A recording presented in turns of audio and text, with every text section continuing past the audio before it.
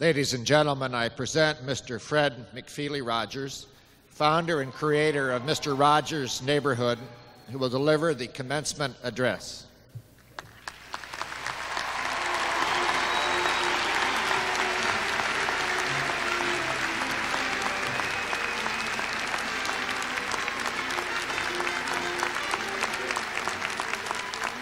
Would you be mine? Could you be mine? Yeah. Well, I must say it's a beautiful day in your neighborhood. Wow.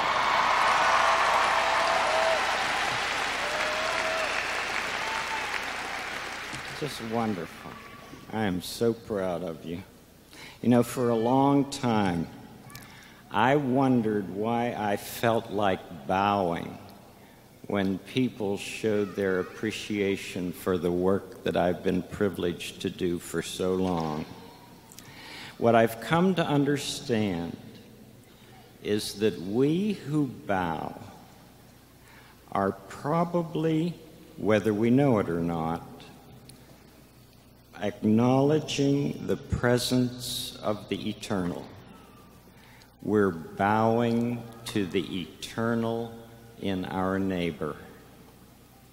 You see, I believe that appreciation is a holy thing, that when we look for what's best in the person we happen to be with at the moment, we're doing what God does. So in loving and appreciating our neighbor, we're participating in something truly sacred.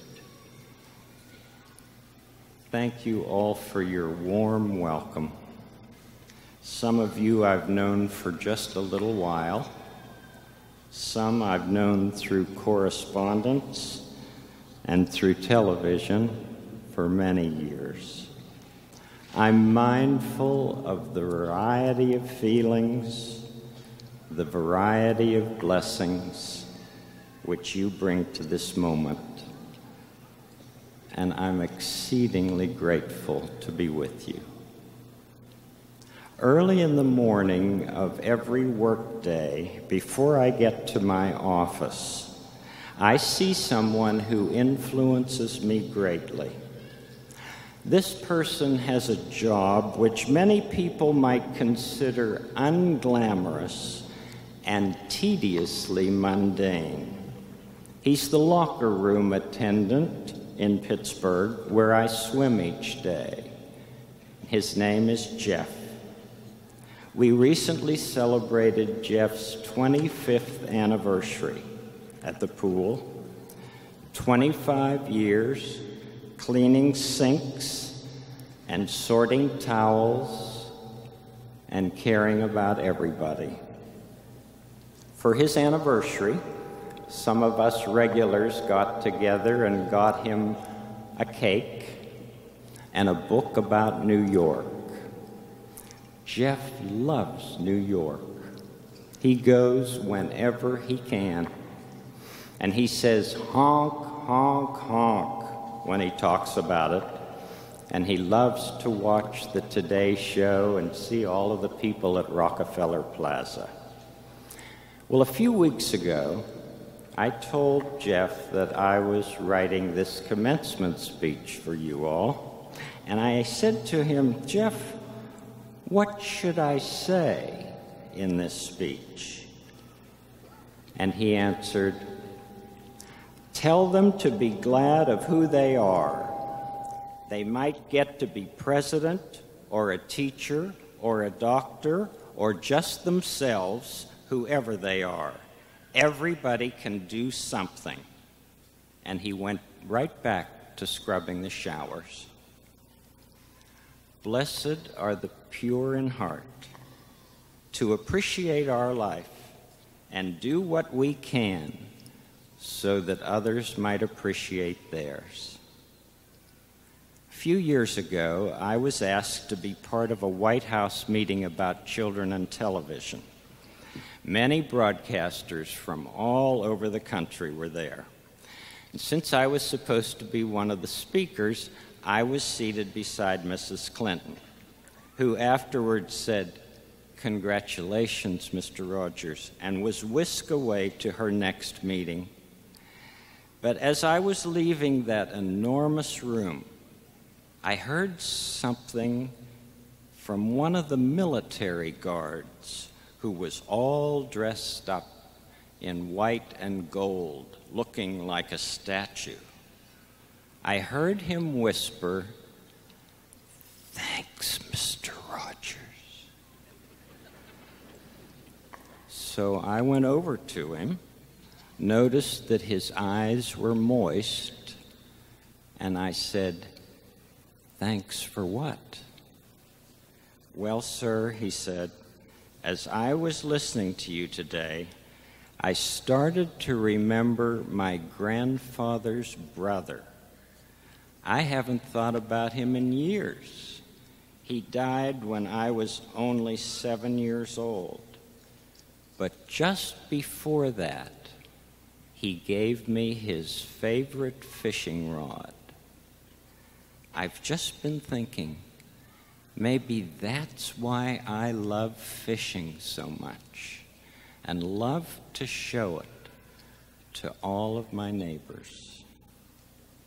Well, as far as I'm concerned, the major reason for my going to Washington that day was that military guard and nourishing the memory of his great uncle. What marvelous mysteries we're privileged to be part of. Why would that young man be assigned to guard that particular room on that particular day? It's slender threads like that that weave this complex fabric of our life together. I wonder if you've heard what happened at the Seattle Olympics a few years ago. For the 100-yard dash, there were 9 contestants, all of them so-called physically or mentally disabled. All 9 of them assembled at the starting line, and at the sound of the gun, they took off. But one little boy stumbled and fell and hurt his knee and began to cry. The other 8 children heard the boy crying. They slowed down, turned around, saw the boy, and ran back to him. Every one of them ran back to him. One little girl with Down syndrome bent down and kissed the boy and said, "This'll make it better." The little boy got up, and he and the rest of the runners linked their arms together and walked to the finish line. They all finished the race at the same time.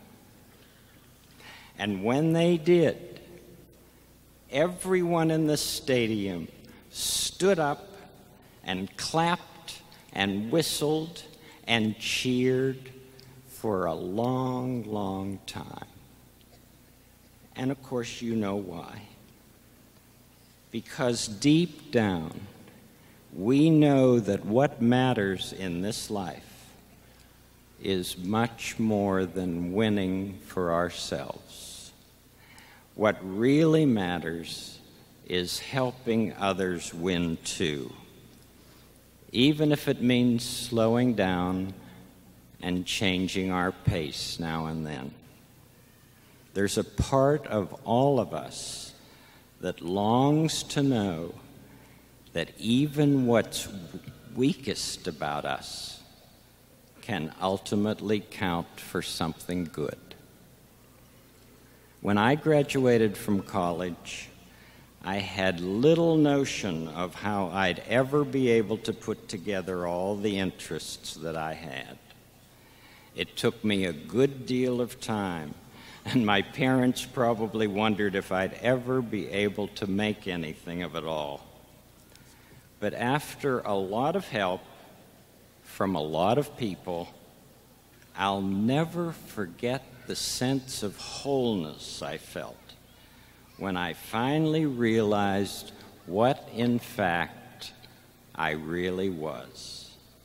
Not just a songwriter or a language buff or a student of human development or a telecommunicator, but I was someone who was able to use every talent that I had been given in the service of children and their families.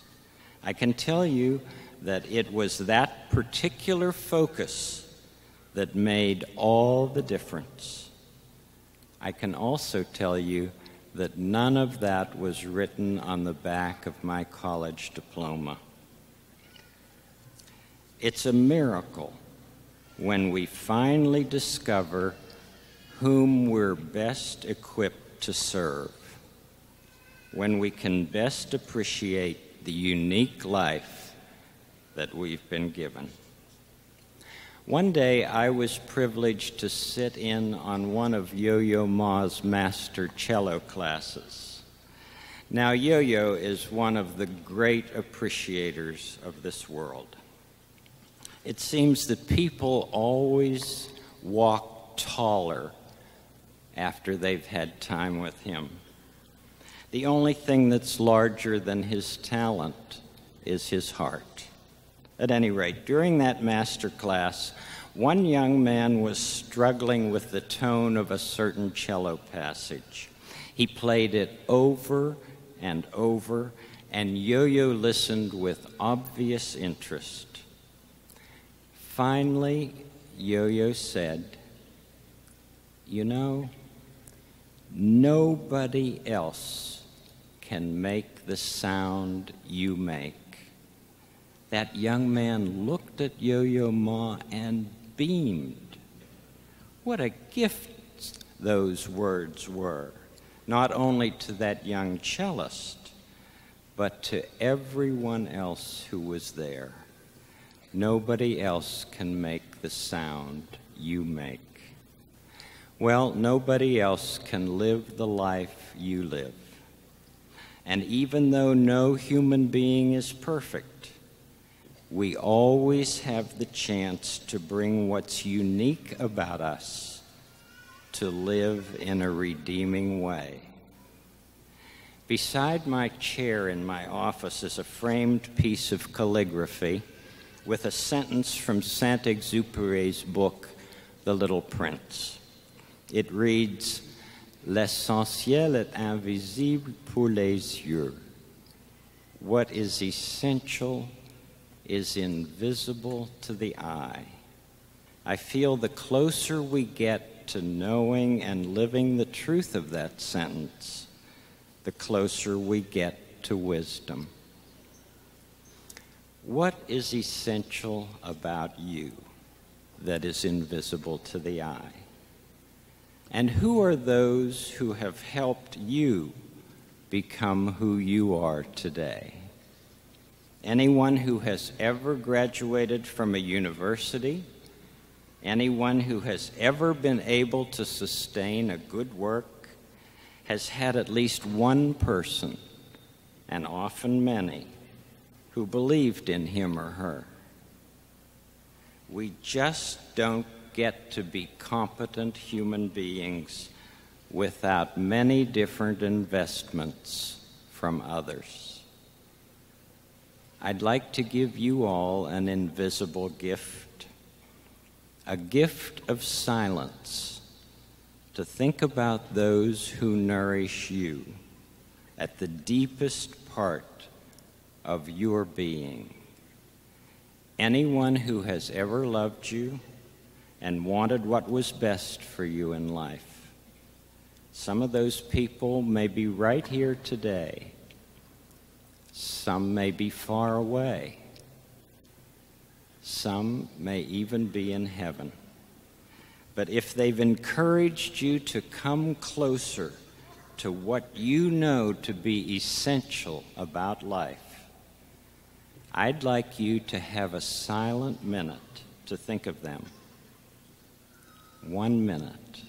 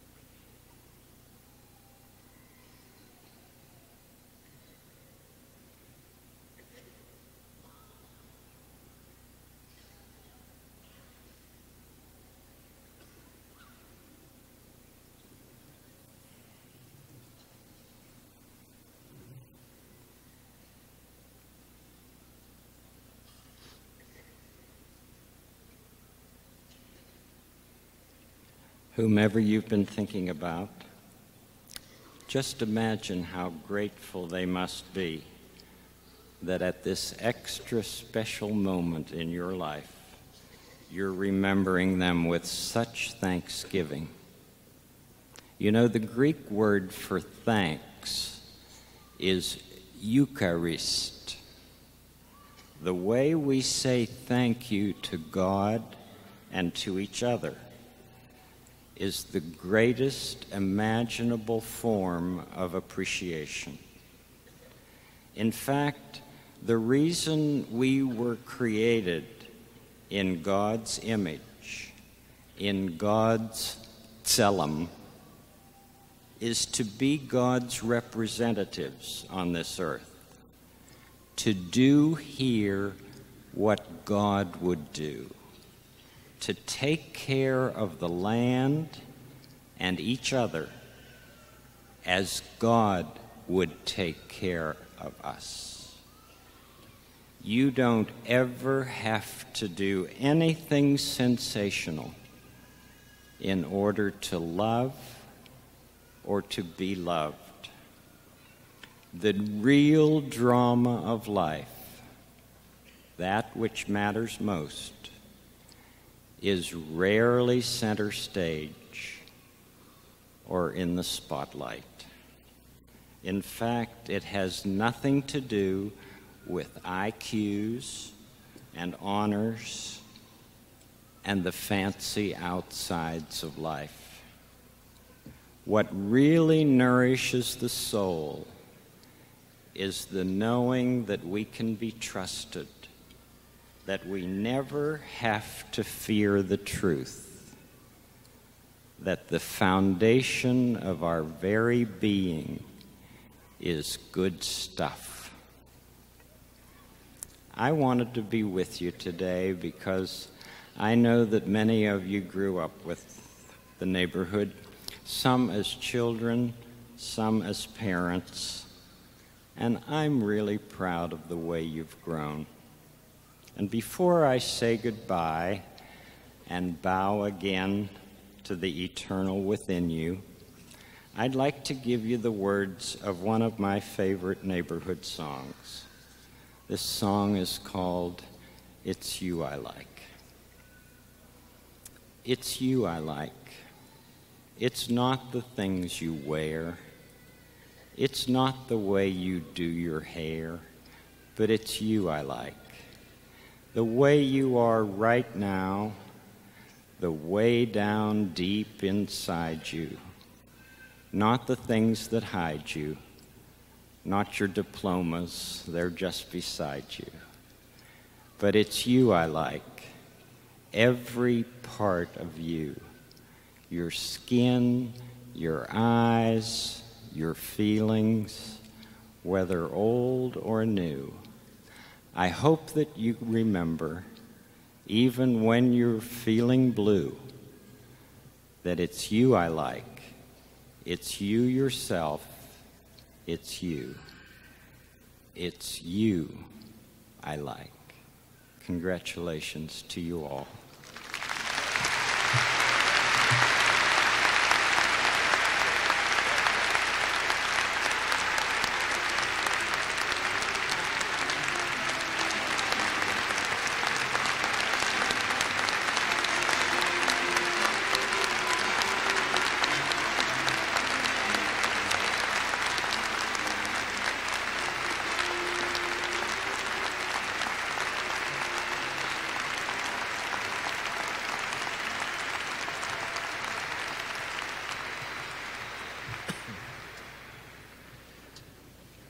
Dr. Lynn Miner, Interim Dean of the Graduate School, please approach the lectern.